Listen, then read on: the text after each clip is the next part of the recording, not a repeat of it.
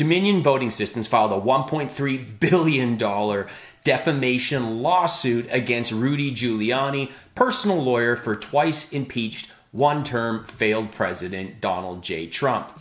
The president's allies contended that the voting machine company, which was also used in states during Trump's victory in 2016 and was also used in the states Trump carried in 2020, was somehow involved in a rigged election, partly as a result of ties to a long-deceased Venezuelan dictator.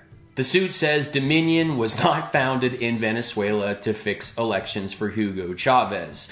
It was founded in 2002 in John Paulo's basement in Toronto to help blind people vote on paper ballots. Giuliani's statements didn't just damage the name of the company, they damaged confidence in democracy and the voting process. Dominion argues that Rudy Giuliani profited from his false claims, noting that he reportedly demanded 20 grand a day for his legal services to Mr. Trump, who is apparently not going to be paying Rudy. No shocker.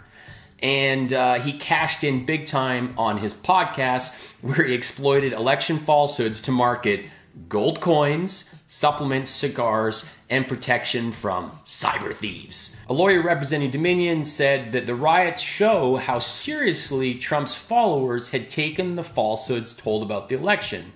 Rudy Giuliani had a press conference at a landscaping company. Then he had another one where he looked like he got in a fight with his daily serving of prune juice. I cannot get enough. I can't get enough of this. As a bald man, I'm always fascinated about what people will do for their hair. Like, remember when Trump went really blonde for a while? Oh, wow. It was ridiculous. And how about Garth Brooks at Biden's inauguration? All I could do was look at his hair. As a bald guy, this is what happens. We just look at other men's hair and see what they're doing wrong with it.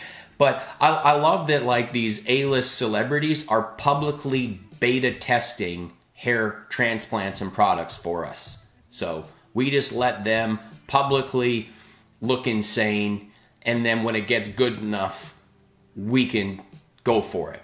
The suit against Giuliani says he acted with other prominent conservatives and news networks, including Mike Lindell, yeah, the MyPillow douche, Lou Dobbs, Fox News, Fox Business, Newsmax, and One America Network. And the company notes that Giuliani avoided mentioning Dominion in court, where he could have faced legal ramifications for falsehoods. Never mentioned it in court. But with the inauguration gave us the greatest thing ever, and that is Bernie in his mittens sitting on his chair. Here's a few I made that have been kind of popular. And you got the Dazed and Confused there. Right on, right on, right on. I like this one. I couldn't believe no one just put him in a knitting store. There he is. I am the knitting boss. If you want anything knitted, come to me. If you want mittens, this is where you buy them. You remind me of the burn. What burn? Burn with the power. What power? Mittens. I think I only had a child so I could try and pull this off at Halloween. Don Jr. is still trying to peddle all the lies, still trying to get everyone onto another platform. Okay, everybody, come follow me on Parler. Okay, Parler's gone. You gotta sign up for Telegram now. Telegram is where it's at. It's free speech. It's laughable that you're still pushing this nonsense. I guess when you come from generations of privilege, stupidity, and entitlement, it's tough to come to grips with not getting everything.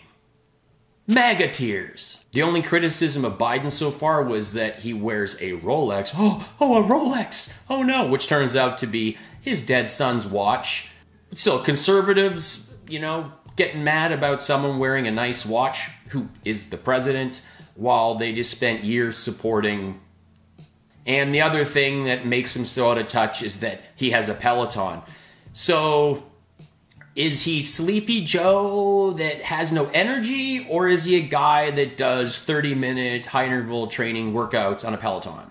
So make up your mind. That's the thing with the MAGA people. They insist anyone liberal is a Hollywood elite, but then they also say that we're poor and we live on a futon. So what are we? Because I know what you are. Idiots. This channel sucks. MAGA Tears. Is it a fraud election? Boycott does nothing because Democrat never buy his pillow anyway. MAGA Tears. Also want to note, Bed Bath & Beyond stock was up over 30% today. Tommy Campbell is a hate-filled loser. MAGA Tears. Trump is better than each and every one of you. MAGA Tears. I'ma laugh when Donald Trump becomes president again. You're done, Democrat. This will haunt you forever. MAGA Tears. Thanks for watching. If you've enjoyed this video, please rate, comment, subscribe, and turn on notifications so you can find out about all my latest videos. I'm also a stand-up comedian. I've got 3 albums on Spotify. You can check them out for free there. That's a pretty sweet deal. If you ever want a personal shout-out, I'm on Cameo, and I'm available for roasting your enemies or toasting your friends, whatever. It's personal. If you're out, please wear a mask. Be kind to each other. Have an awesome day.